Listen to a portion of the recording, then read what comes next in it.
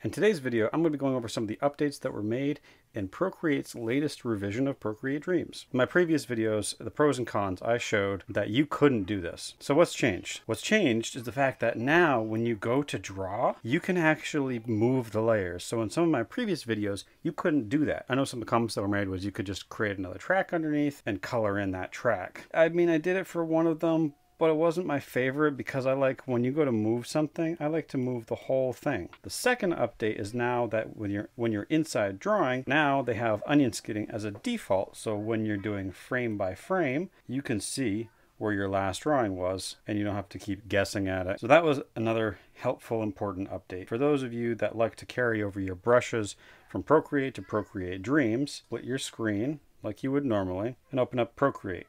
I'm just going to go to any drawing. Go to your brushes on either one. I really like this snow brush. I'm going to carry this over. I was dropping it into recent, so it's going to disappear. Drop it into elements, and it's going to come, you have the snow brush, which, oh, they also updated the snow brush, I think. Those are the important updates.